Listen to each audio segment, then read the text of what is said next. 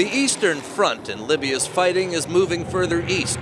Muammar Qaddafi's army has pushed the rebel force back to the doorstep of its last remaining stronghold, Benghazi. Government troops have all but taken the crossroads town of Ajdabia, and that would open the way to Benghazi, or would allow those troops to encircle it by going straight for Tobruk, which is what Saif Gaddafi is threatening. You'll be surprised. Tobruk, a few hours, the army will be there. Muammar Qaddafi has written an instruction manual on how to stay in power. Number 1, stamp out dissent immediately. Number 2, shut down the internet so the opposition can't communicate. And most importantly, make sure any army units that are prepared to shoot are on your side. Some of those Libyan lessons are being applied in Bahrain, where security forces used overwhelming numbers to break up the protesters camped there.